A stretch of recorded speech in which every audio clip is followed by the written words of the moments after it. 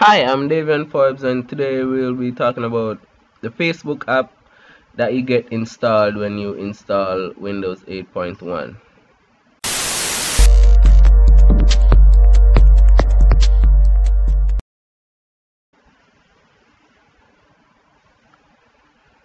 This is the app layout. On the left side, you have everything that you'd find on a tablet app for Facebook. Your news feed, messages nearby with the maps, events, friends, photos, and groups, every other thing that you would find on your normal Facebook.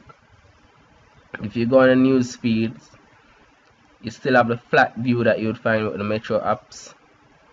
You go in messages, you'll see a message layout. On the news feed, however, at the right side, you'll find the chat window.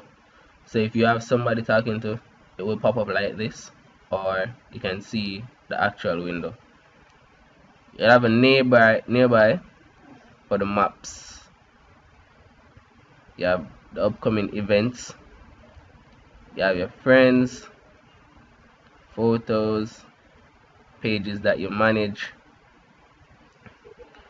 groups, etc. You also have your friend requests here. You have your notifications, and yeah, the notification comes on your lock screen, but I don't see them popping up. So I don't know if that's a bug or they'll fix that soon. Also, it needs an update regarding sharing from your gallery. I don't see an option there to share from your gallery. So there's no option. You have an option to send it to Box, to the email, to the Metro tweet, etc. But not one to send it to Facebook, and I think that needs to be updated. However, the app is very fast and responsive. If I had a touch screen, it would be an even better experience.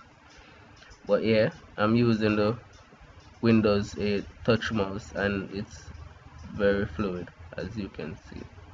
So yeah, if you have any questions, please leave it in the comment section below. Remember to like, subscribe, and rate.